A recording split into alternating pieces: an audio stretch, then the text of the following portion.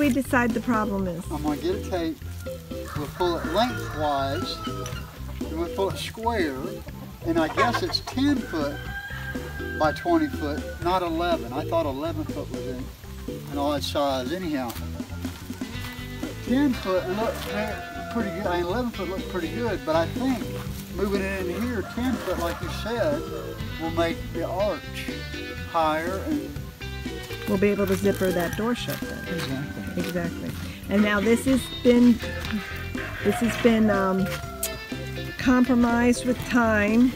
The plastic that's between this mesh is deteriorating and flaking off. But that's okay because we're going to use it as a basis to this greenhouse, and we have the frame, and then we're going to use this second coating, which is also deteriorating the plastic, and we're going to put it over here on our other greenhouse. We don't know that we'll be able to cover the whole thing, but we'll figure that out later. Let's leave this row where it's at. Okay. Let's move all this, just 5 folks, let's move them in.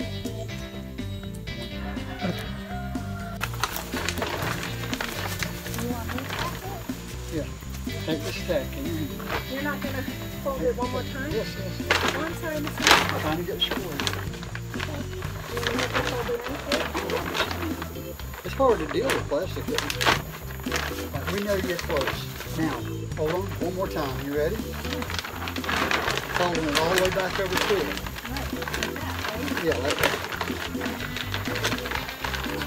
Now, get the hand. Put it back.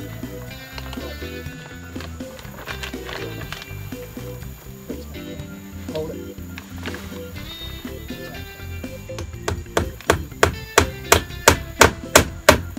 Glad you got it. Now, what's that hammer going to do? Why is it choking? Yeah.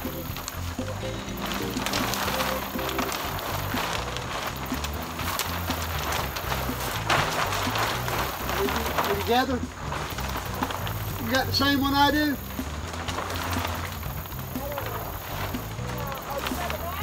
Oh, I see it, Christina. Yeah, I'm on the very edge.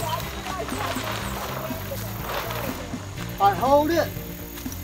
I'm with you now. Let's go on top of the green for about 5 or 6 feet. All right, hold right there.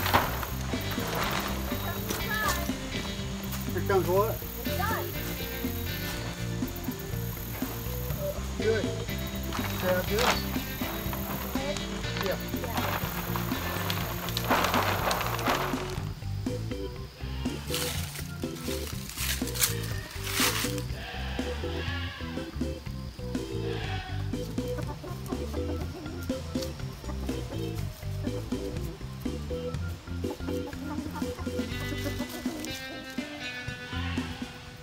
90 days from now, we'll take a look at these, or 30 days, see how they worked out in the greenhouse. I'm not putting them in that hot house. I'm going to put them in this one right behind me.